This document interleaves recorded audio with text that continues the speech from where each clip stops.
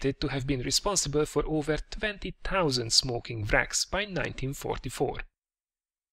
The name Stug itself comes from the German word Sturmgeschütz, which roughly translates into assault gun. The number 3 indicates that it was designed and built on the proven chassis of the Panzer III. The AUSF is an abbreviation to Ausführung, which translates to version, and the letter G marks the most produced and used version of this assault gun and tank destroyer. The success of the Stug was down to a couple of factors.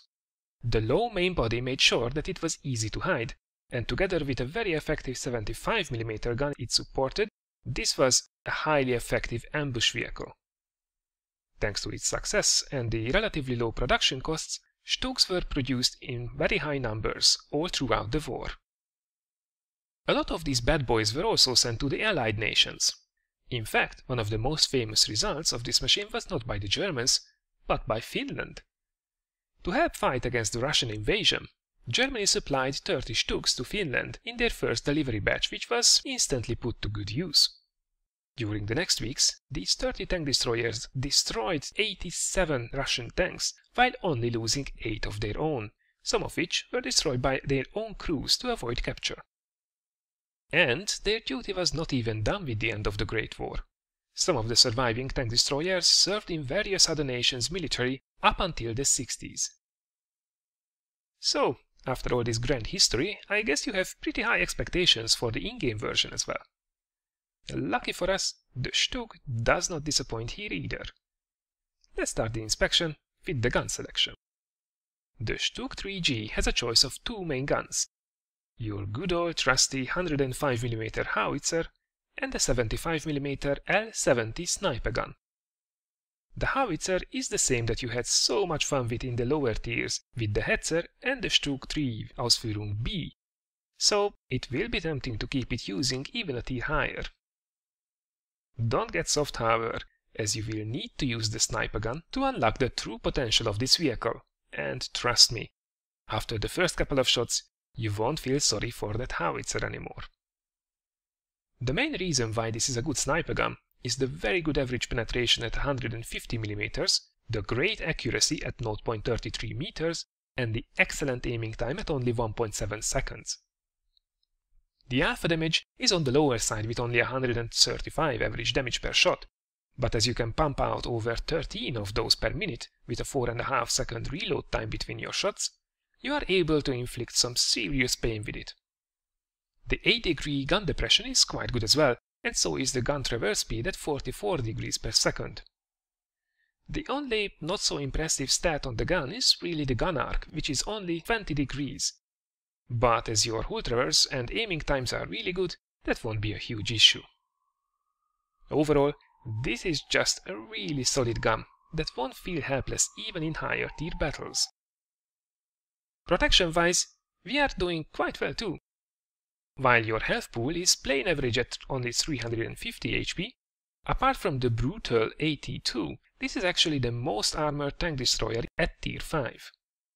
You have mostly 80mm of angled armor in the front, at the sides 30mm, and again 50mm at the back. As you can see, the ass of this tank destroyer is surprisingly well protected, so if you come up against one of these from the back, shoot them at the back of the superstructure instead. Let's also speak a word about the camo rating, which is quite important for tank destroyers. The Stug 3G has the worst camo rating of its tier, but not by much. You can make it work, especially with camo paint, a well-trained crew or a camo net, but just be aware that you probably have to be extra careful when firing, not to get detected. And finally, let's speak a bit about mobility and the view range. First, let's get over with the bad news. Following the tradition of the previous Stug version B and the Hetzer, this baby is blind as a bat with only 310 meters view range, and the 450 meters signal range isn't that amazing either. You will have to rely on your teammates a lot for spotting the targets for you. Luckily, you are quite mobile with a 40 km/h top speed and a 47 degree per second hull traverse, so you can always get into cheeky positions to get into the sides of the opposition and to make your teammates spot for you, whether they want to or not. Regarding equipment, I use the gun rammer, vents and the camo net to go all in on the DPM. Binoculars could be considered as well, but as you have a really low view range to begin with, even the extra 25% range won't be amazing. Crew skill wise, it's camo and 6 Sense with priority for sure. So, that's the Stug 3G for you in a nutshell. Really good machine that holds up also in higher tier matches. Your DPM will shred them up in no time, and your high penetration and accuracy will make sure that those shells get where they have to. Just make sure to play a bit more carefully when you are up against higher tier enemies, and be aggressive with those same or lower tier tanks, and you should be just fine. But that's probably enough about the numbers. Let's have a look at the taste tanker I mentioned earlier. Alright, so here we are in our Stug 3G on the Abbey or Monastery map, as you would like to call it. And we are top tier. Oh yes, this should be fun. Now of course every vehicle is best when it's top tier. But when you are in a reliable machine like the Stug, you can really dominate if you are a little bit careful. Like, if you are not getting shot in the back by the tanks that can't wait to fire their gun. Now, in the beginning, I actually come here to the wrong side. When you are in a tank destroyer, and you want to begin the match by sniping from the base, you should be heading to the other side to face the road that leads up to the castle, where also the light tanks did go. Your aim then is to catch the enemy light tanks as they zoom up the hill and into the castle, and if everything goes well, you can put a couple of shots into them before they disappear. But it seems everybody is interested in the eastern side, or just bumbling about around the cap circle. Apart from one lonely Panzer 1C, there's nobody going to the western flank. And of course, as soon as we move, Lux pops up and we don't get to shoot him. And if I would have waited just a second, this could have been a kill which would have meant my first Redley Waters. But hey, can't get everything. Anyways, that Panzer 1C is great that he's trying to spot for us, but alone he won't be able to do anything. So, let's accompany him and protect this important flank. Quite often, it's the heavy engagement zone. Now, there are a couple of enemy heavies. There's a Churchill 3, a T1 heavy and a KV1S, and 2 out of those 3 were actually spotted still around the base, so hopefully there won't be much opposition on this flank. Yep, all the heavies are still in the middle. So that means maybe a couple of lights, maybe some mediums, but we should be about alright. So let's see who we can find. This is a weird matchup. None of the teams are, well, playing great, to say the least. But this is not something we should feel sorry about. This just means we have a chance for a great match for ourselves. So far only an M4 has been spotted, and he is focusing down on that Panzer 1C, who is luckily retreating. So that should give us the opportunity to go up around him. And he's completely alone, so that means he's exactly where we want him to be. That's a nice shot in the back of its turret. Have to keep an eye on the map. Make sure there is nobody coming up behind us. And we take a shot there, but there's nothing we can't handle. And look at the DPM. I'm sorry, that was it for you for this match. So that was actually a dangerous tank. M4s can be quite nasty, but he was no match for the Stug.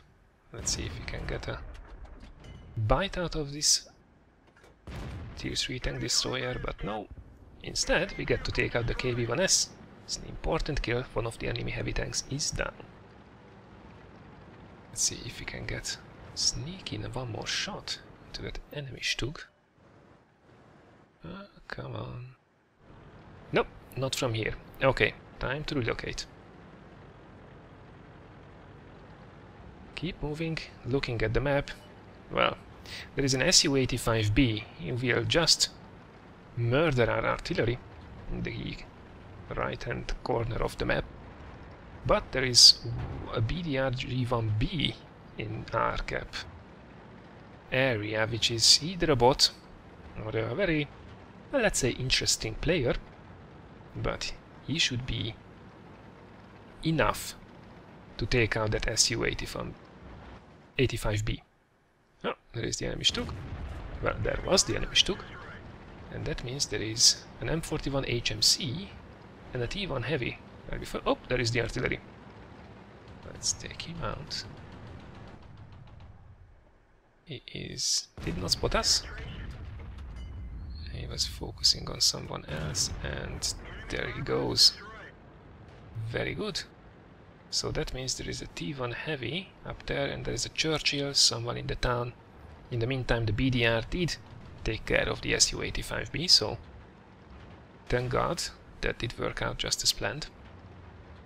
And now my plan is to go up behind the T1 Heavy, as I find it a little bit difficult to get down this road, but hey. But as the Panzer C1 goes around, I choose the other path.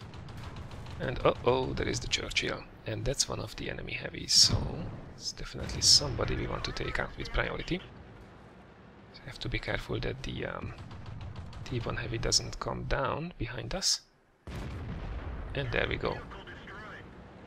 Churchill didn't last very long now, did it? So, that means there is a birch gun, Tier 4 enemy artillery, and a T1 Heavy. And there is the enemy heavy tank. Let's see, we did try to take a shot at his ass as he was rolling down, but right now priority is to take out the birch gun, and well, it either did bounce or it missed. I'm not quite sure. He's definitely aiming at us, so and he barely misses. That means he is toast. Alright, so we have our